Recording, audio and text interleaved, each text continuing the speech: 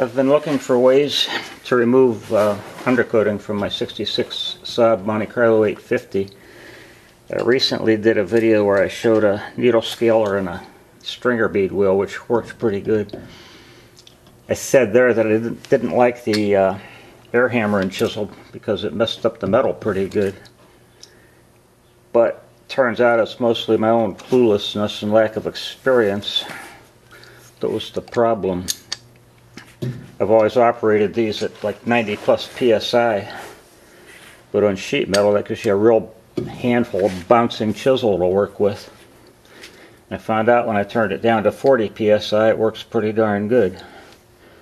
One other little modification I made, the sharp corners of the chisel were gouging the metal, so I just hit the corners with the grinder and polished it just a little bit so the sharp corners are gone and it doesn't gouge the metal. So, oops. We'll try it again and see if I get better results or similar results this time.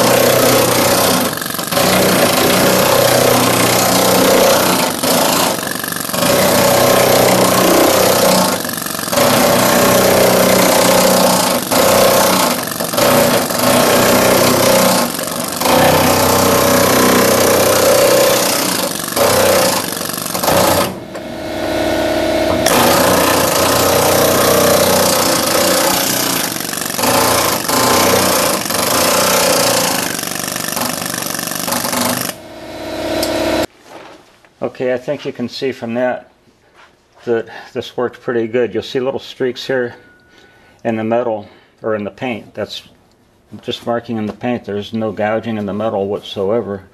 I'm really happy with that. You saw how easy it came off. Every other method I've tried has been hard to get this off. This stuff sticks pretty good, but it separates from the paint very nicely with the air chisel. The only problem is on a ridge like this, you can't really keep the chisel on there.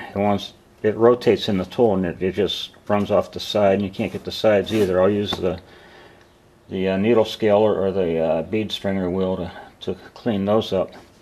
But this car has long, flat runs on the underside, and I'm going to get the bulk of the undercoating with the air hammer and chisel.